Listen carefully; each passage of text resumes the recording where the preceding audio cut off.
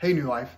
We're living in crazy times, aren't we? And I know that for many of you, the last few weeks haven't just been inconvenient, they've been extraordinarily difficult.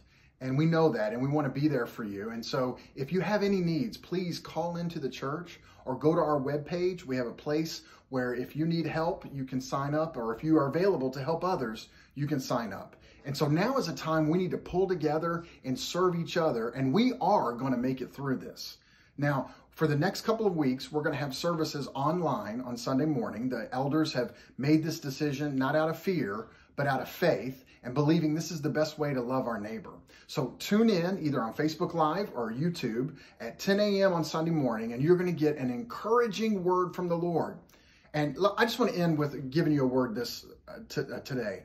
And it comes from John chapter 8. It's a word that Jesus said. He said, "Those who belong to God hear what God says."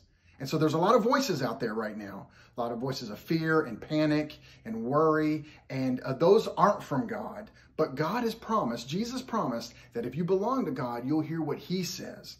And so I believe you belong to God, I belong to God, and we're going to hear his voice today, and in others we're not going to follow.